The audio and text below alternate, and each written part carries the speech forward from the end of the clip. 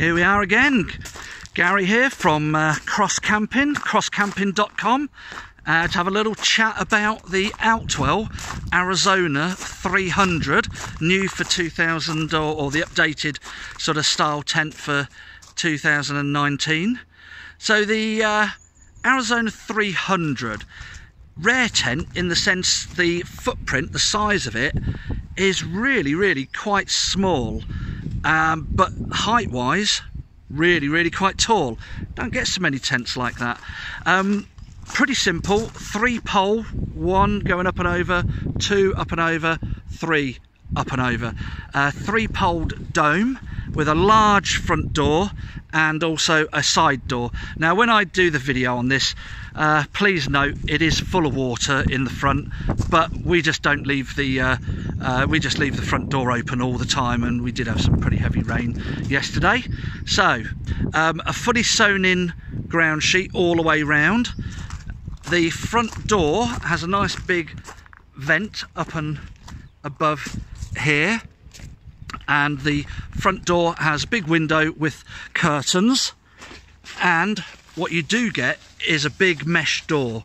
Now you don't normally get that sort of feature on a tent of this size. There's your door at the side, and that has a zip all the way along the bottom, so you can have it as we have there, a bit of a vent, or you can zip that along and it is all sealed. The inner tent has a door that's rolled down here, and a reasonably dark inner tent.